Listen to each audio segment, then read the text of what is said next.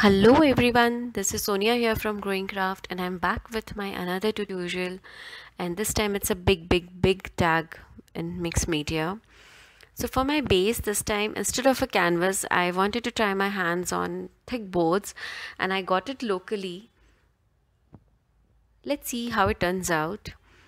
So for my primer I'm using gesso from Finnabair.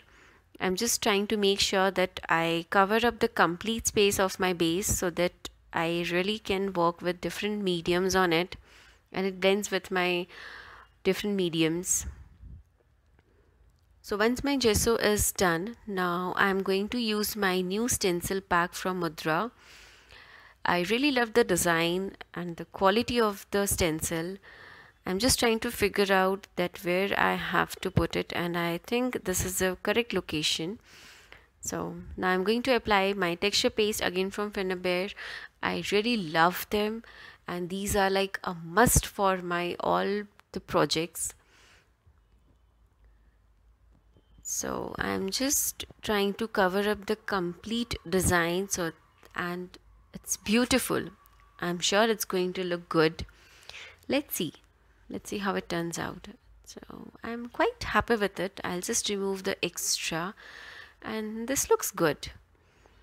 So once it dries out completely, I'm going to use my custom made stamp with Agarwal ink pad. These are like permanent ink pads and perfect for mixed media artwork. So this looks good. Now I'll be covering up the edges of my tag with blue shade from Distress ink. I just want to distress my edges with the blue shade, as I'm planning to make this one in blue and white combination only. So I'll be using only blue, white and maybe a tinge of purple just to add little drama to my colors.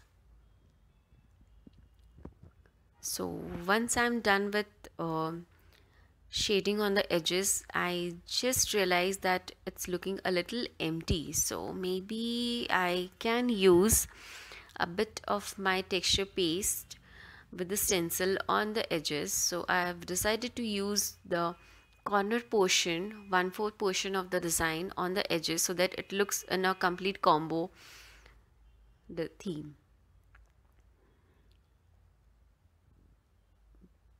I'm just trying to make sure that I cover up the edges of the tags properly, because those are the portions which will be very clearly visible, as I'll be using acrylic colors and some or maybe some other textures. Let's see when it dries out what I come up with.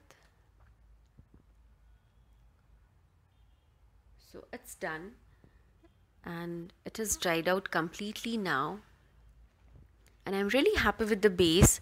So let's go ahead.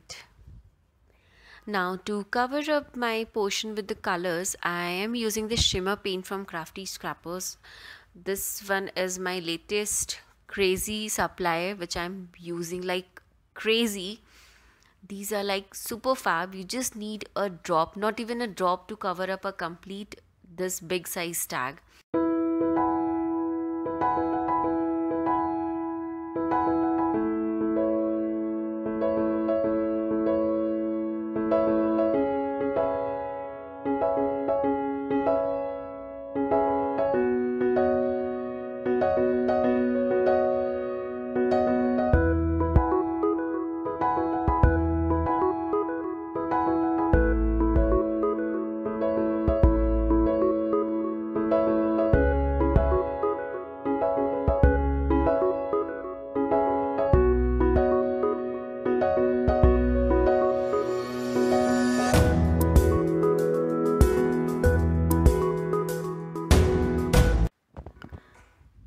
Once I'm done with the coloring, I'm going to remove my extra colors with the help of a wet wipe when my colors are still wet on the tag. And I'm going to just give a little highlight to the end portions of my texture paste. Once I'm done with it, now I'm going to complete my tag with embellishments. So for this I'm using blue and purple ribbon, chipboard from Paper Ashes and feather from Itsy Bitsy. I'm using the same color to cover up my chipboard. As I said, I'm working on the same theme, so this is really going to complement my background and give a nice shimmery effect to it.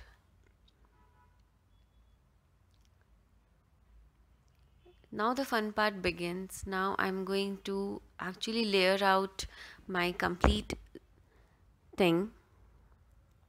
So first I'll be using a glue drop to a point where I'm going to actually make a bow. Glue drops are super easy, they are very handy and are very easy to use, and it really lasts long. This is my experience. So I really like using glue drops on my projects here and there, and these are super handy.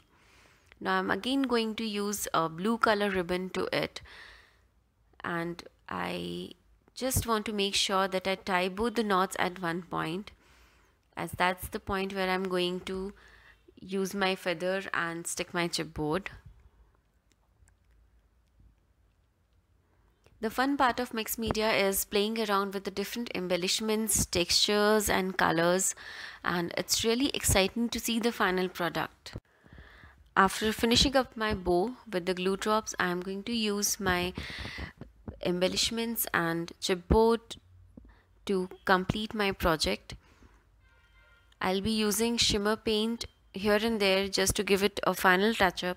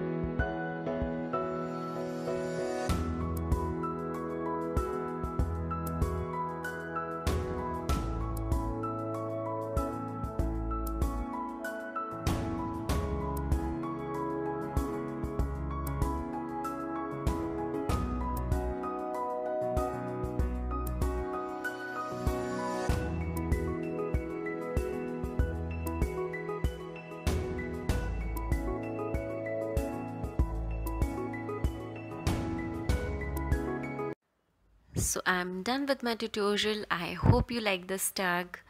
Please do subscribe to my channel. Hit a like button if you liked it. And if you have any queries, feel free to comment below and I'll be happy to help you. Thank you.